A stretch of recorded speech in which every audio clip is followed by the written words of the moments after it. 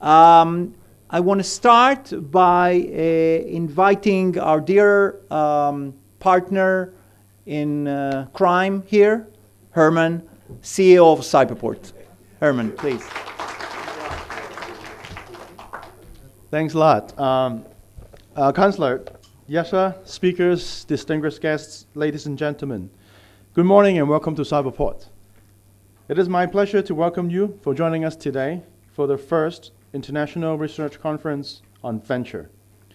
Asia tech and innovation scenes are booming.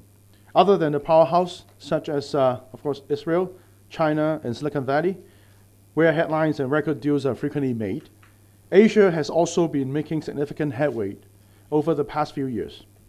Tech and innovation are quickly transforming societies and economies in the region, and disruption is becoming a commonplace. In Hong Kong, the growth in tech and innovation sector has also been robust. We've seen a 46% surge in the startups over the past year, according to the figure from Invest Hong Kong. We are attracting talents from both local and overseas. Our startups are transforming industries, creating new markets, and expanding globally.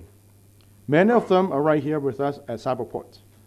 Close to 600 startups have joined various Cyberport programs, including seed funding, incubation, co-working spaces, just to name a few. Industry interest is also growing very quickly. To give you an example, the number of industry players involved in the Cyberport's regional and international network is growing rapidly. This offers us opportunity we have never seen before, allowing us more ways to help our startups living on their global ambitions.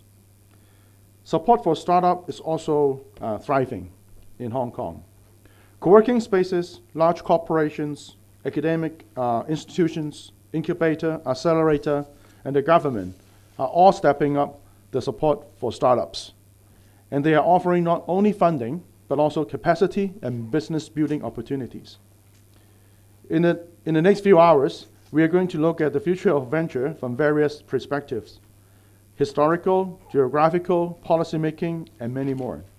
We have speakers from both industry and academia.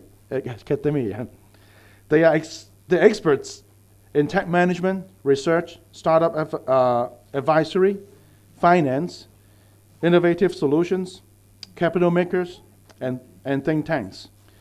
And they will share with us the latest development and the best practices in venture investments and talk about many new ideas and models. And I would like to take this opportunity to thank the Kohler Institute of Venture of the Tel Aviv University for bringing the CIV to Hong Kong. I had the privilege to join as a member of the delegation organized by the Chancellor himself last month to visit Israel. The delegation was led by the Chief Executive of Hong Kong.